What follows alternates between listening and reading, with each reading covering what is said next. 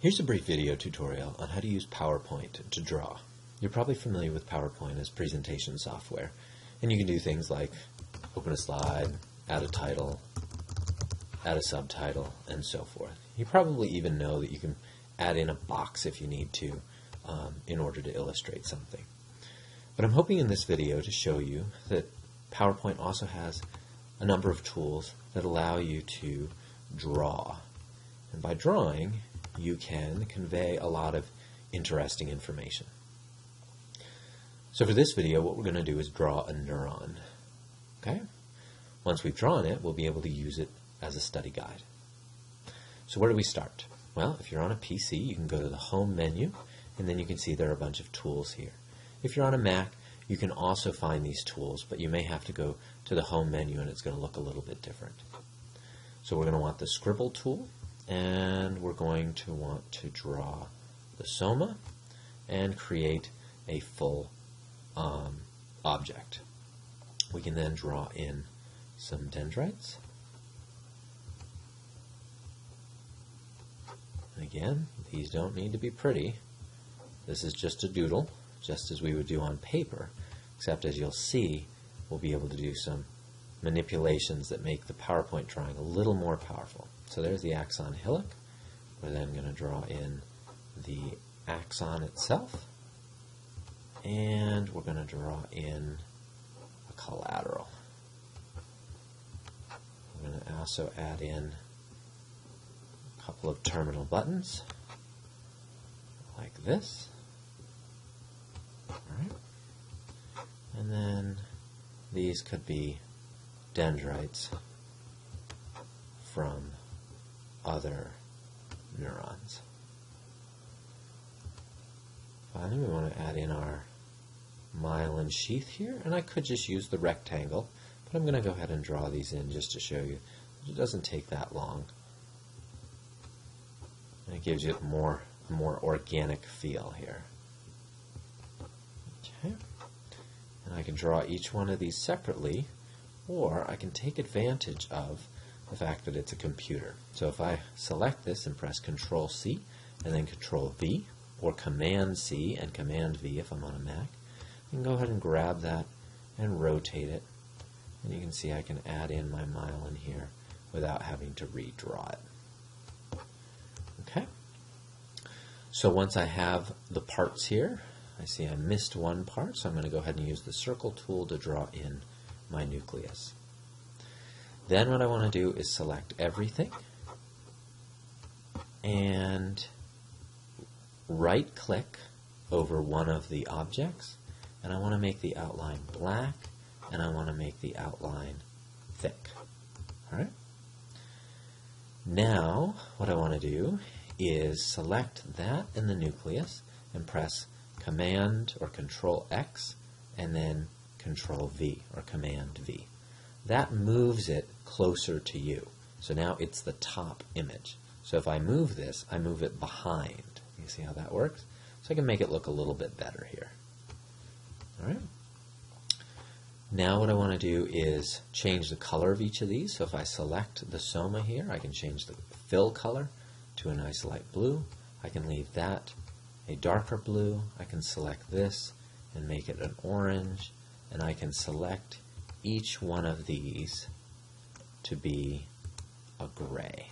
And I selected multiple ones by holding down Control and then selecting each one of them.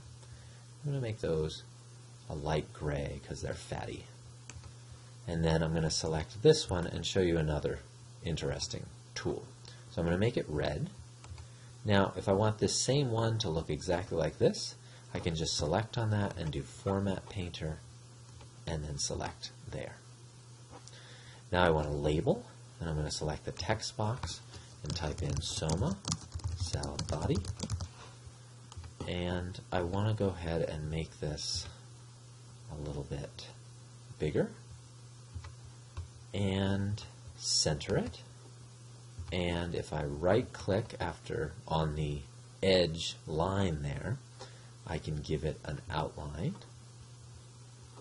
I'm going to give it an outline, and I'm going to make that outline dashed. So there's the cell body, and then I'll use the arrow feature to draw from here to here. And I'll go ahead and use that paint feature to make this a dashed arrow. Alright, so I lost my arrowhead. If I want to get it back, I can right click again and do my outline, and I can go to more features, but I actually don't need the arrow. Okay. So then what I'm going to do is I'm going to click on that, hold shift and click on that, right click and group them. Now they're a single unit, so I can select that and press Control V and Control C, and I'll add this to myelin sheath. Alright, select off, then I'll select this again, and I'll grab this outer line, and we want to point out that this is a node of Neuron. I'm going to select these again and move it right around here. I'm going to move this line so it's not quite so much in the way, like that. I'm going to draw in another line here, and again I'm going to select this one here and the Format Painter and go ahead and select there, and I'll do delete and collaterals. So there are the collaterals, and then I can select this again and move it down, and I can select this, move it down, and I can label this one as the terminal button. Terminal button with 2 T's, not 3. And I'll select this and move it down here. Grab my line and point it at this orange one and grab here and move it to the top. And if I double click in here, I can call that the axon hillock. And then I'll select this again, and grabbing the line, move over here, and I will go ahead and point at this, and then I'll copy and paste a Command C or Control C, depending on which operating system you're using, and I can do that again and do dendrite. Alright, so we have a neuron with all the different pieces on it. Alright, and now what's really powerful about PowerPoint is that I can go ahead and go over to this slide, right click, and do duplicate. Then I'm going to duplicate again, and so on this one I'm going to go ahead and select all of them, and I'm going to have the text turn white. And so now all of a sudden I have a slide that I can use to test myself.